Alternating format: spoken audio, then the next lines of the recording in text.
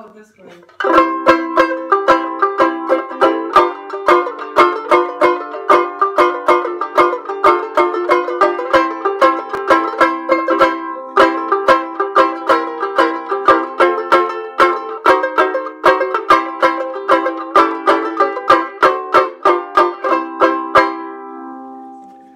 Well, there you have it. Corey here, Minnesota. Rainy day. Just going with light from the kitchen. Got a Wendell Hall professional, 1930-ish, Ludwig made. This is a really nice example of one. It's got an older vellum on it, but it's nice and snugs up and gets nice and tight.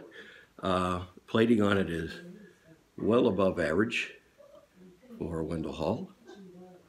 And I actually haven't had this apart and polished it, so it will only get nicer. Fingerboard is very nice. There's some, looks like some fingernail marks that would come out very easily on the first fret, but no grooves, no pits, no hollows common on Wendell Halls.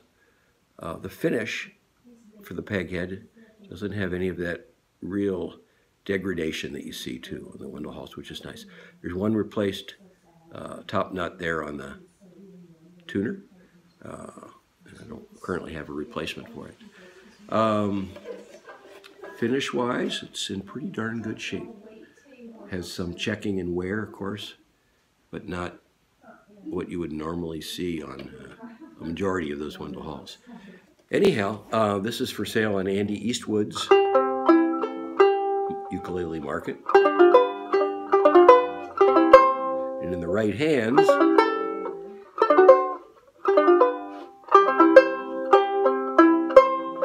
we'll make a real nice instrument, real nice player.